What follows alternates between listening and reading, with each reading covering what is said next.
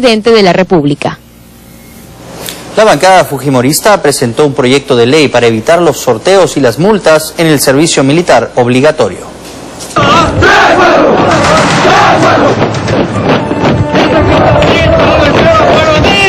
La ley del servicio militar, en su artículo 1, dice que es voluntario. Sin embargo, en el artículo 48 y 50 dice que habrá un sorteo, lo cual ya lo vuelve obligatorio.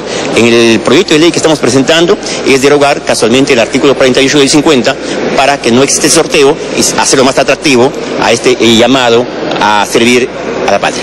El grupo parlamentario Fuerza Popular presentó un proyecto de ley que pretende evitar los sorteos y las multas en el tema del servicio militar obligatorio, modificando 2 artículos de la ley 29.248.